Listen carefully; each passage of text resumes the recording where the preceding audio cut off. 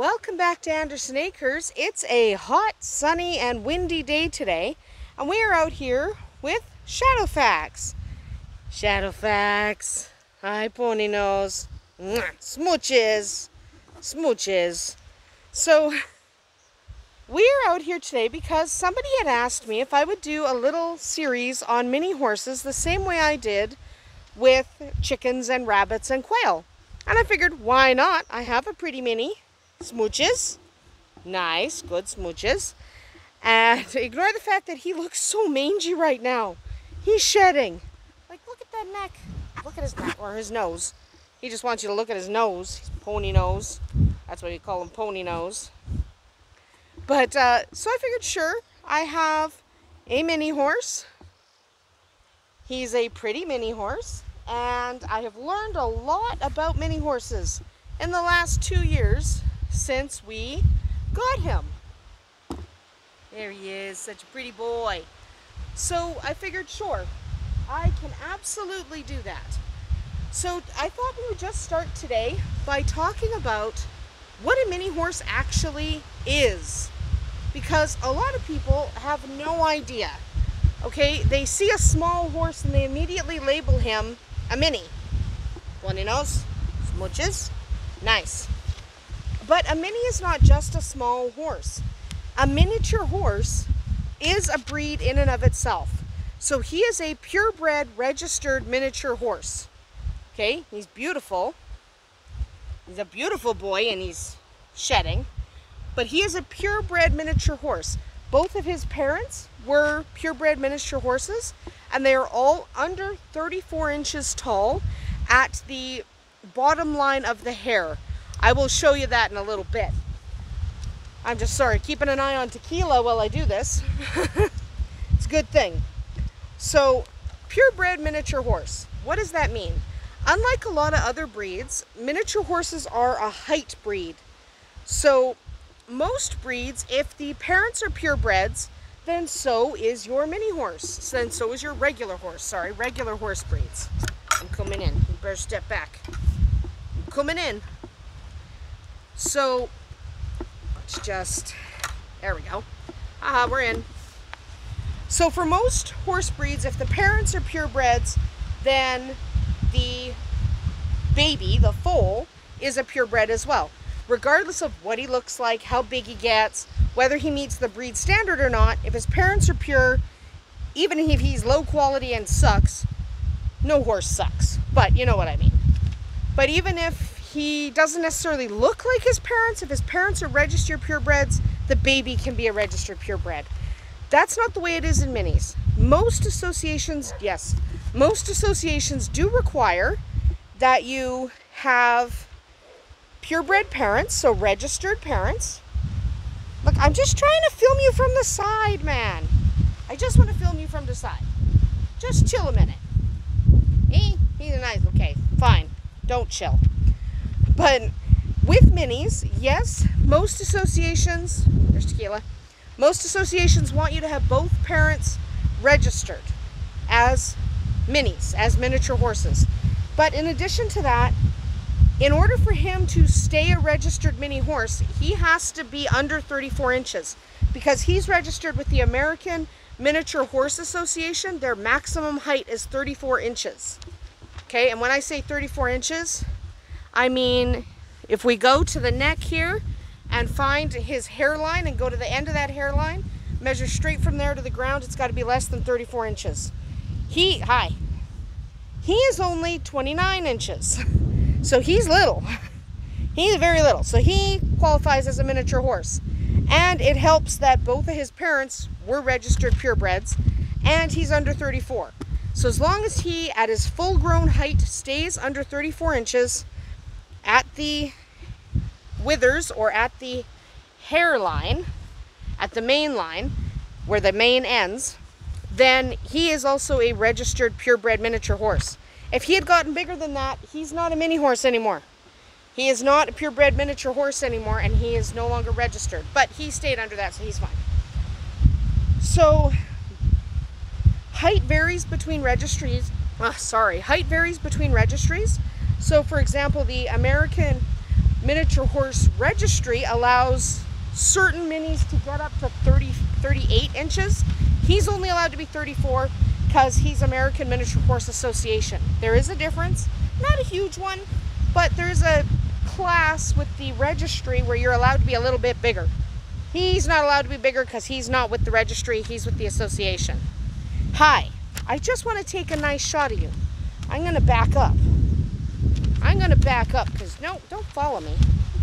Anyway, hey, look how pretty he is. So not all miniatures are registered, and some registries do have the option for what's called a hardship registration. In some registries where the parents aren't necessarily pure, but if they're under the height requirement and they meet all the other qualifications for being a miniature horse, you can register them anyway. It's a lot of hoops to jump through to do that, but not every single, hi Arwen, not every single miniature horse will be registered, okay? And the term miniature horse is often used a little too generously and incorrectly. So just because you're a little horse doesn't make you a miniature horse. A lot of times people will say it's a miniature horse if it's a horse that's under 10 hands high. Again, at the withers there, where his main line ends, that's where you would measure from. But there's a problem with that. One, 10 hands is a little bit too tall. And also, miniature horses aren't measured in hands, they're measured in inches. So just because you are under 10 hands tall doesn't make you a miniature horse. Miniature horse is an actual breed. Okay, you could be a pony, or you could be a small horse, or you might be one of the other smaller breeds. Maybe you're a Welsh pony. They're naturally quite a bit smaller than a regular horse. But he's not a Welsh pony, he's a miniature horse. And frankly, I don't know a lot about Welsh ponies. I know a lot about miniature horses. So the term is used incorrectly a lot. So if you're looking for an actual miniature horse, ask about the parents, ask about registration, ask if any of the adults have ever been registered, and don't be afraid to ask for a measurement. Okay, he is 29 inches, he's small. That's why everyone always says, well, he looks so small. He is very small for a miniature horse. Nuzzles, snuggles, kisses, very nice, good boy. So, the one big thing about miniature horses as opposed to some of the ponies, like a Shetland or something, they literally look like miniature horses. If you took my sister's, she's got a quarter horse, if you took her quarter horse and stuck him in the dryer and shrunk him down, he'd kind of look like Shadowfax. Not the color. Her horse is a different color. Shiner's a very different color. But the proportions. So he looks like a horse. Look at that. He looks like a horse. He's just small. So he's not overly chubby. He doesn't have giant thick legs. He doesn't have a short nose or a short fat neck or anything like that. He looks like a small horse. And it's fantastic and he's beautiful and you have hay in your mane. I'm just saying. You've obviously been rolling. So, he's a gorgeous, gorgeous boy. And he looks like a shrunken horse. Okay, he's just a little horse. Some of the ponies definitely look like ponies. They're chunkier, they have heavier legs, etc., etc. A true miniature horse, if I removed all the background and you had nothing for reference, okay, so you couldn't measure him against the barn or see how tall he was versus the goat or the dog, you could be fooled into thinking he was 15 hands high. He's not. He's little. But you could be fooled into that. Alright, so he should look like a small horse. So he looks just like a horse. Forgive his feet, they need trimming. The farrier will be on her way out in a couple weeks. But he looks like just a little tiny horsey. Yes, and you're a very pretty horsey. Yes, I know. Look at that beautiful eye. Pretty horsey.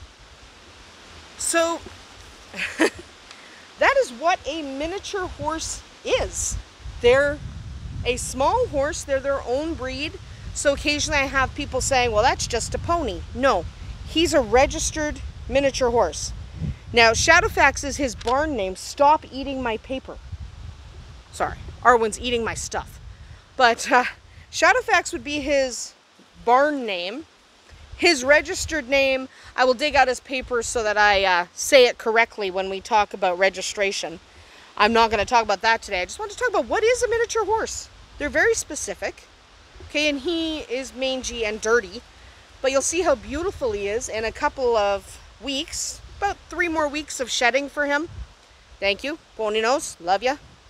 Yes, snuggle, snuggle, bite, bite. Oh, smooches, smooches. Great. Yes, your teeth need to be cleaned, man. You have stinky teeth. Anyway, that is all I wanted to cover for today. I wanted to talk about what a miniature horse is and what it is not. It is not just a small horse. And don't worry about that mess back there. That's outside his fence line. We're cleaning it up so we can expand his fence line again. I know someone's going to say something, you know, oh, you shouldn't have that stuff in his pen. It's not his pen. It's on the outside. But a miniature horse is literally its own breed. They look like teeny tiny horses. He's actually very tiny. He's only 29 inches at the shoulder. Measuring them is a bit of a trick. And you really can't do it alone. You're going to need some help to measure your pony. And you're going to need a flat surface to figure out if you have an actual miniature horse or if you just have a pony. Not that there's anything wrong with ponies, but he is an actual purebred miniature horse. He's a gelding.